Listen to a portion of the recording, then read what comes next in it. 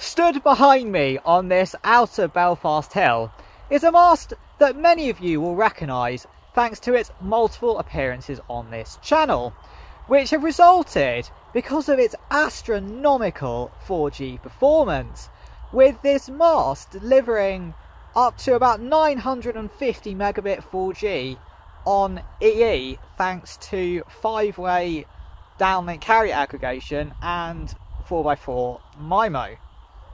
It's also just a very nice location up here as well. But 950 megabit 4G wasn't enough for EE, and actually this site has had N78, so C-band 5G for a while as well. However, in the past weeks, this site also started broadcasting 5G on 700 MHz as well as DSS 4G plus 5G on 2100 MHz. So you can see the 700 MHz 5G in action here, working alongside the 5 downlink LTE carriers, which are all aggregated together. We're a little bit between sectors in this position, but the aggregated performance is still doing about 700 megabits per second.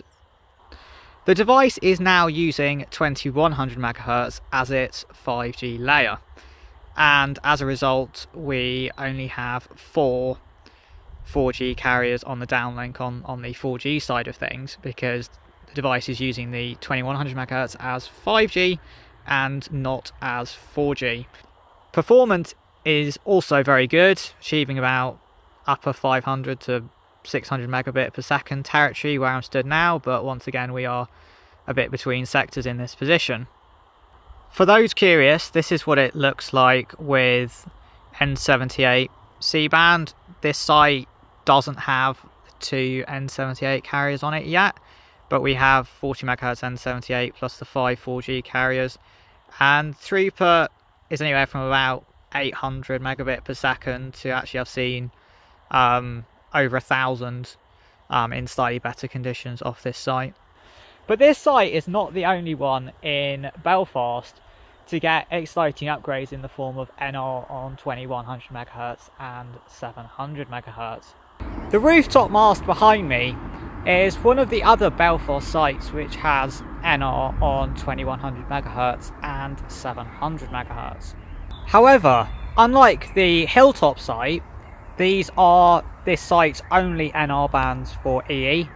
In other words, this does not have 3.5 GHz 5G for EE at this point in time, and also it does not have 2600 MHz 4G, and therefore the combinations that I've been seeing on the Mi 11 are either LTE band 3 plus band 3 plus then NR on 2100 MHz, or with 700 MHz NR then having 3 downlink 4G carriers in the form of 1800, 1800 and 2100.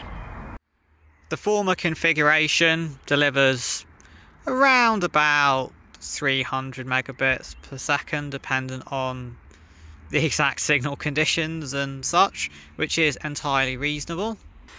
The latter configuration unsurprisingly performs better thanks to the additional bandwidth of having a further 15 MHz of 4G downlink and only 5 MHz less in terms of NR layer downlink. This means that in total there's 10 MHz more downlink spectrum in the overall ENDC configuration, and with that throughputs are generally much better, with 400 megabits per second being more common.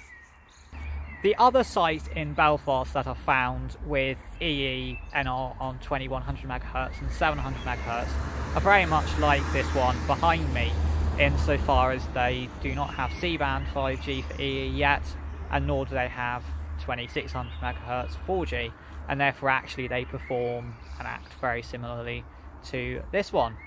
So thanks for watching. I hope you've enjoyed this quick video, and I hope to see you on the next one.